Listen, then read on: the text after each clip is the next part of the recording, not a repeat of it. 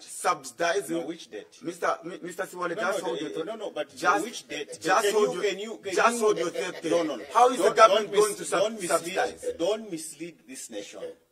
Okay? This is a big platform. This is a big platform. And you, a media practitioner, should not issue alarming statements. Which date can you specifically tell the nation which date you're referring to? We borrowed loans that we need to repay. Mr. Siwale. Listen to me. Yeah. All of you guys, there's something wrong with you. Are with me? Okay? There's something wrong with you. You see, walk to Bank of Zambia. You see, walk to Bank of Zambia. Just Bank of Zambia here in Karo Road. Go and ask Bank of Zambia, what is the annual export receipts? Zambia's export receipts. They'll tell you it's over $10 billion every year. No, just wait. Okay. So, when you're growing your GDP, you grow it from a resource base. A resource base has three components. Export receipts, which is in excess of $10 billion every year. Local expenditure in the economy and projected investment for that year. Okay?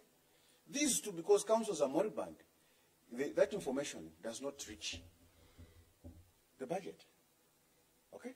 They're not considered as, part of the resource base. Two-thirds, you've cancelled two-thirds of your resource base.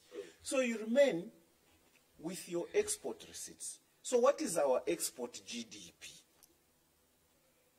That is a question that you guys must be able to ask for. Just we have date or not? Listen to me. I want to give you why I look at you and you say date. What is your export GDP?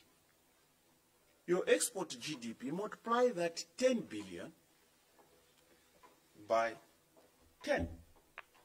So it gives you your GDP, your export GDP should be in excess of $100 billion.